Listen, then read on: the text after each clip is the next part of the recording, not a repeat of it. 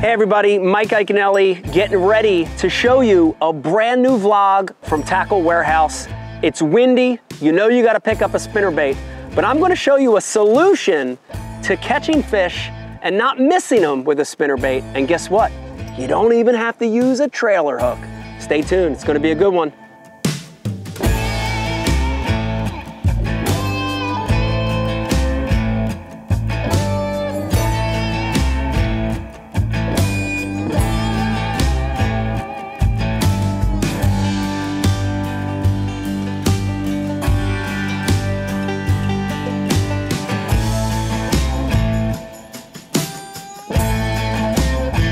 Oh God, Jesus.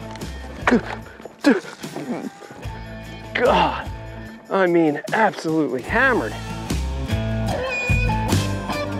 All right guys, new lake, new bait, new conditions.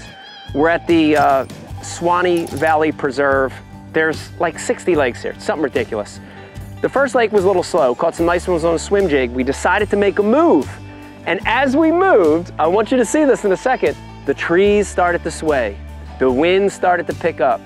When you have warming water and you have wind, it's hard to beat that thing right there. It's hard to beat a spinnerbait. So, I mean, we just put in, caught one already. Nice start to the day on this spinnerbait that's pretty special, pretty unique. Let me tell you a little bit about this thing.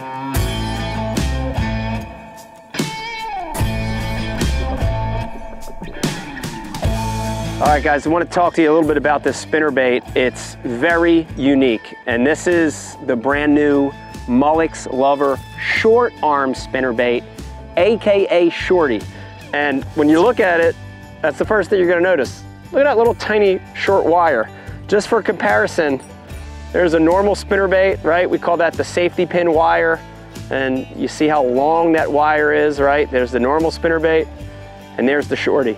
This thing is special, and with that short arm and this blade and the blade position, you get a tremendous amount of thump and vibration from this. I can honestly tell you, it almost feels like a vibrating jig, right? It feels like a chatterbait style lure. That's how hard the thump is. The other great thing about this short arm spinnerbait is the blade does not impede with the hook, right? Look at that. The blade does not impede with the hook. When you look at a normal spinnerbait, a lot of times those fish attack the blades, right? Look how far back that blade is, right? It's beyond the hook. With the short arm lover, that thing is in front of the hook. So when that fish attacks it, and he's attacking the blade, that's what he's going after. That's what's got the flash and vibration. When he attacks it, it's all hook, right? There's no a wire, there's no blades to get in the way of the hook. He's gonna get all hook. You know, look at that very flat face, that very flat, broad face. That's important. It helps the bait run true, gives it a little side to side. The great thing about the spinnerbait is you can fish it a lot of ways. You can burn it, you can medium retrieve it. It's great slow rolling on the bottom or toward the bottom. You can even fish it as a helicopter lure. So really unique spinnerbait. I'm excited about it. Just launched on Tackle Warehouse, available right now. This is the kind of bait that when it gets windy, you better pick it up.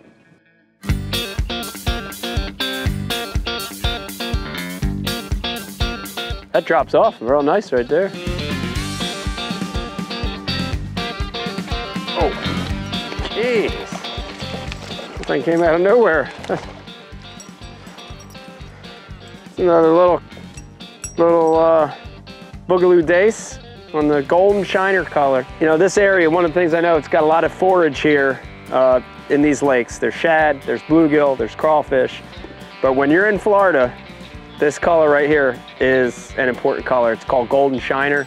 A lot of these bass are feeding on natural golden shiners here, so, and that bird agrees with me. You can't go wrong with that color if you're in Florida.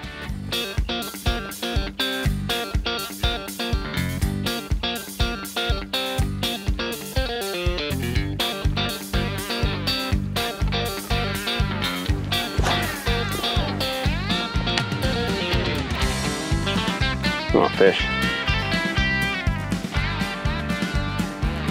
Oh God. Yeah, oh, geez Louise.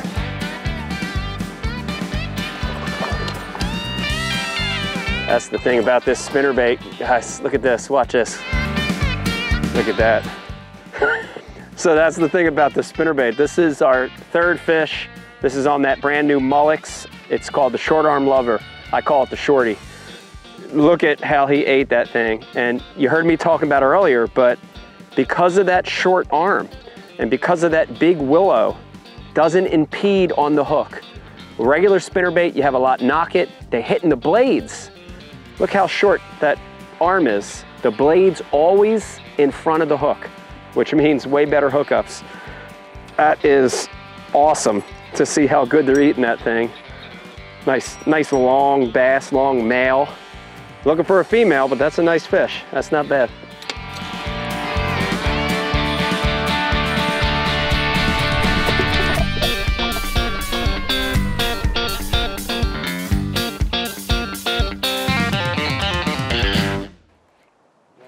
Oh my God! Oh my God! Oh my God! What was that? That's a good one. Oh, he ate it again. He swallowed it just like he did that last one. Yeah, jeez Louise. Dude, this is unbelievable the way they're hitting this thing. Look at that. Another good one.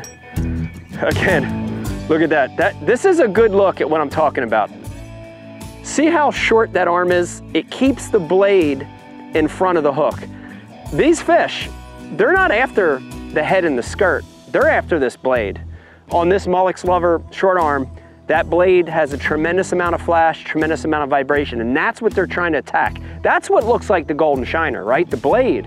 And because that wire never gets in the way, when they go after that blade, all they have is hook. This is an amazing bite. I'm gonna let this fish go, and then I wanna talk to you a little bit about the 3 or 4 different ways you could fish it. But right now they're hitting it on a medium retrieve and they want it stutter stopped. And I'm gonna show you how I flick those blades to create a reaction strike. You know, this wind for sure is helping this spinnerbait bite, but this Molix Short Arm Lover, aka Shorty, a lot of different ways you can fish it. You can burn it, you can slow roll it, you could even helicopter the bait around vertical cover. But I wanna show you, I'm basically fishing a medium retrieve with a stutter stop, and I'm trying to get those blades to really flick and turn. And because it has that big single, every time I do that, it flashes and vibrates and creates a reaction strike. So I'm gonna show you the basic technique. And we're fishing an outside weed edge here. We're in about 6 to 8 feet of water. When that bait hits, I want to let it get down a little bit, but once it gets down, I'm just gonna begin a medium retrieve. But here's the key. Watch these stutter stops that I'm putting in, and I do it with the reel, and I do it with the rod. And every time I kind of hit that reel like that, or just give it a little flick with my rod tip, that big single blade is just jumping. It's making a jump. And that's really the deal a lot on getting a reaction strike. They're attracted to that blade because of the flash. They're attracted to that blade because of the vibration. And when you give it that little irregular movement, that's the trigger point for where they'll eat it. But every one of those fish so far in that little group have all been on this little thing I'm doing here. It's kind of cool. I mean, generally the cooler the water, the more you slow it down. The warmer the water, the faster you reel it. And that makes sense, because right now, right, look, we're in high 50-degree water, it's moderately warm, so this is a moderate retrieve. A lot of times you want to just match your retrieve to the water temperature. If this water was 70 or 80, burning would be really good. If this water was 40, that slow roll technique would be good. But 50, 60-degree water, this medium retrieve with these little stutters, you can either do it with the reel, you can do it with the rod. That's the deal.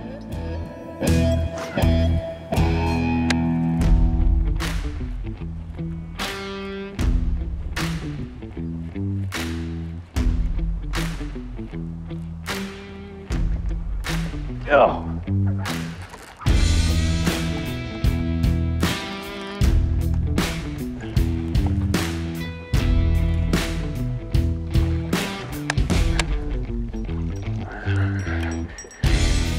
look at that fish is a good look at what they're relating to.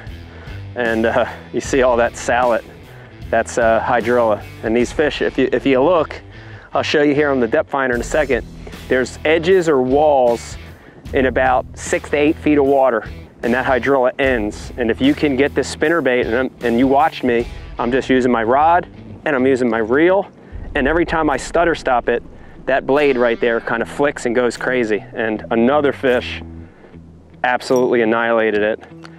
This spinnerbait, I'm telling you, if you're a spinnerbait fan, if you like throwing them and you hate missing them, try that short arm. You don't miss a lot with that hook.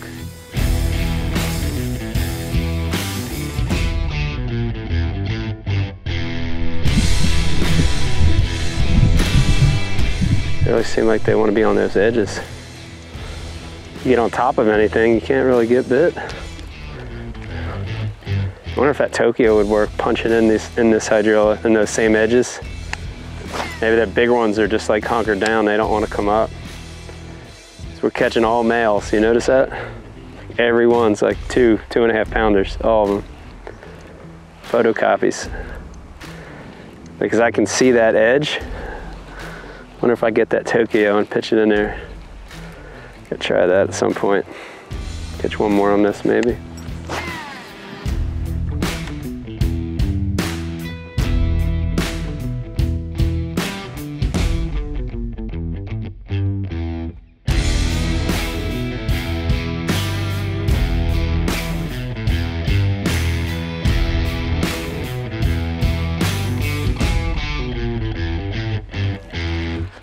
There's one.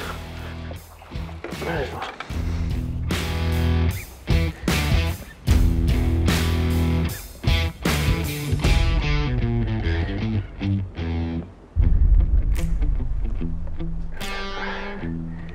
Good, not a big one, but a decent one.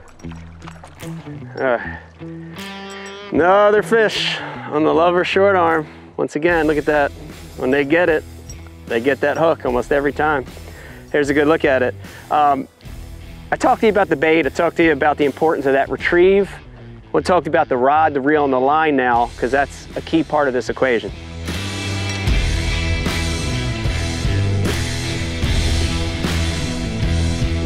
So with the rod, you know, with this kind of spinnerbait, I really think you need a 7 to 7.4 medium action rod, right? With a spinnerbait, it's like a chatterbait. You want to let them get it before you set the hook. So a medium action, this is my favorite. It's the 7-foot medium Abu Garcia Ike series rod. This is the Power series. It's a graphite rod. And if you look at the tip, this is about what you want.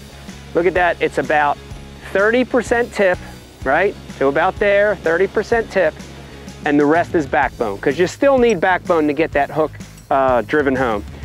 The reel, for this technique, especially you saw, I call it medium retrieve with stutter stop, slow yourself down with the reel. Slow yourself down. Force yourself by going to a more medium retrieve gear ratio reel. This is the Abu Garcia Revo Premier. It's got a 7:3 to 1.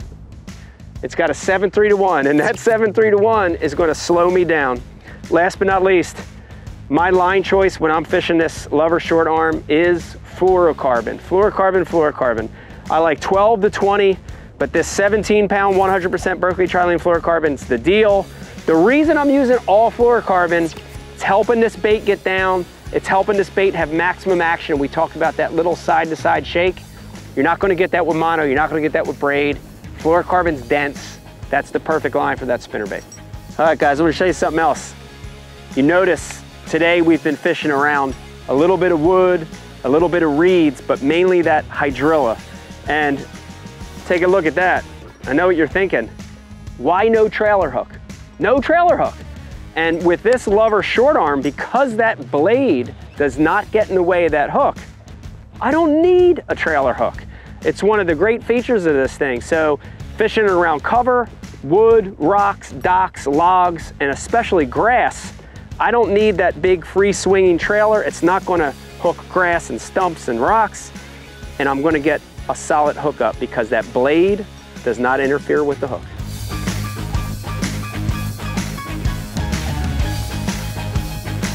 There he goes.